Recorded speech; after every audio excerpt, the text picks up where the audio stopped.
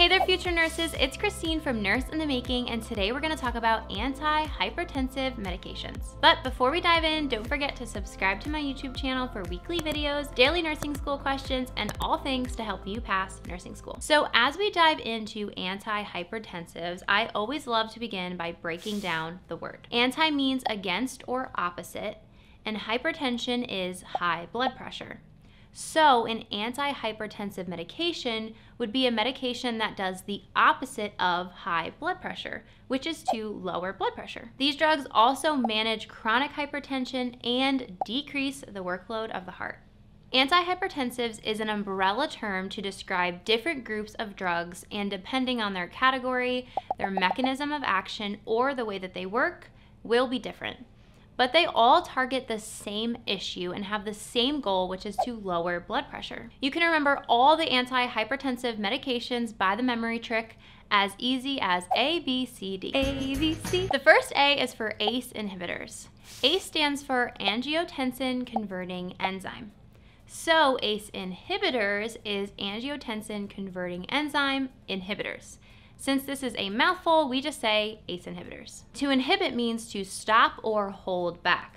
These drugs inhibit the enzyme which converts angiotensin 1 to angiotensin 2.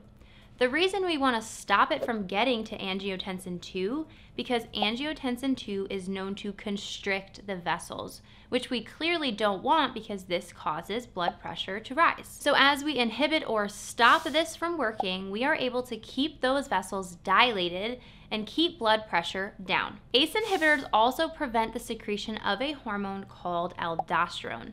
This hormone causes our bodies to retain water and sodium, which makes our blood pressure high. But since ACE inhibitors prevent aldosterone secretion, the body doesn't hold on to sodium and water, which helps maintain a safe blood pressure. Now for the medication names of ACE inhibitors. These are easy to remember because we are saved by the suffix. Pril is the suffix for ACE inhibitors. Here are a few to know: enalapril, lisinopril, and captopril. These all end in the suffix pril.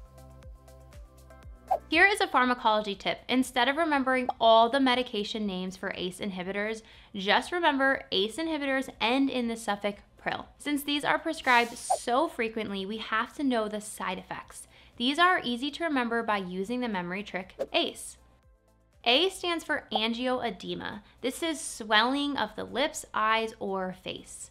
C is for cough. This is usually a very dry cough. And E is for elevated potassium levels. Something to note here is that the NCLEX likes to assess your knowledge on normal findings and dangerous findings. So angioedema and an elevated potassium levels are very dangerous. Swelling of the face and neck can cause the airway to be cut off, and elevated potassium levels can cause cardiac dysrhythmias. Both are very dangerous. But as annoying as a dry cough is, it's a normal and very common side effect of ACE inhibitors, so it's not considered dangerous. Next, we're going to cover ARBs. ARBs are almost like a cousin to ACE inhibitors. ARB stands for angiotensin 2 receptor blockers. Remember, angiotensin 2 constricts the blood vessels. So by blocking the receptors, we cut off angiotensin 2's ability to narrow the vessels. Again, we are saved by the suffix. You can remember the ARBs medication by the suffix sartan. Some examples are candesartan, losartan, olmesartan, and valsartan. So again, instead of trying to memorize all these, just know the medication class for ARBs ends in sartan. Since these drugs are similar to ACE inhibitors, we want to watch for the similar side effects. But these are often used for patients who can't take ACE inhibitors and are less likely to have a cough or angioedema. Okay, so we covered A, which is ACE inhibitors and ARBs. But next is B, which stands for beta blockers. Beta blockers block beta-1 receptors. Beta-1 receptors are needed for the function of the sympathetic nervous system.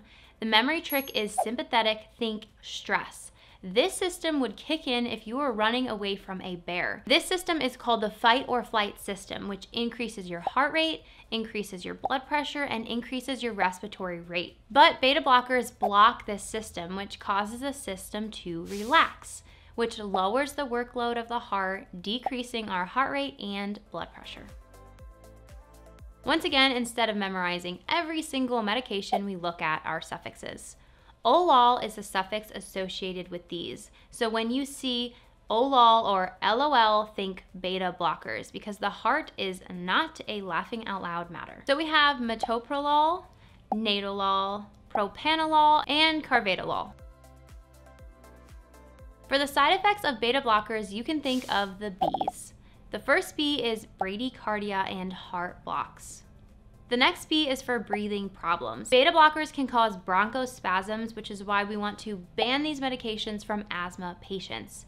So beta blockers, think ban from asthma patients. The next B is for bad for heart failure patients in acute settings. The next B is for blood sugar masking. Beta blockers can mask or hide signs and symptoms of hypoglycemia, which is low blood sugar. And the last B is, of course, blood pressure lowered. We want these patients' blood pressures to be lowered, but beta blockers can cause blood pressure to be lowered too much, causing hypotension.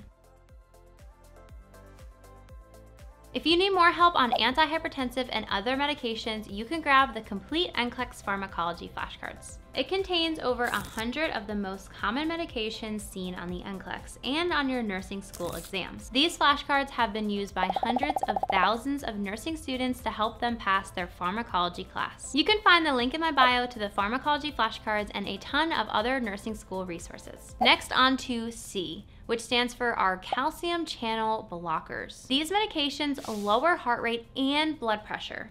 They do this by blocking the movement of calcium throughout the body. Calcium causes the heart to contract stronger. Calcium, think contract.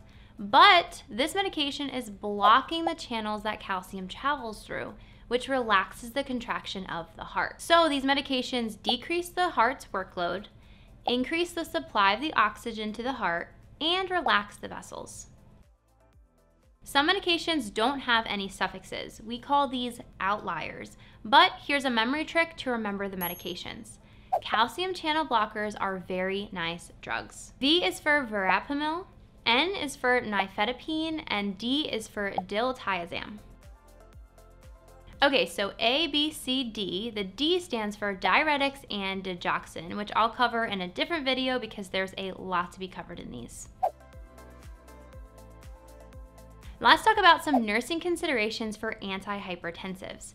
These nursing considerations relate to all antihypertensives in general. You want to monitor for hypotension and orthostatic hypotension. Orthostatic hypotension is a drop in blood pressure with position change. This can cause dizziness, so we want to educate our patients to change their positions slowly. You want to tell them to dangle their feet on the side of the bed or the chair before getting up. If they get up too quickly, it can cause their blood pressure to drop, making them become dizzy and possibly leading to a fall. Next is monitor for electrolyte levels, mainly potassium and sodium. Educate your patient to report any muscle cramping, weakness, rapid heart rate, or unusual symptoms. Assess for angioedema, which I mentioned previously, is most commonly associated with ACE inhibitors.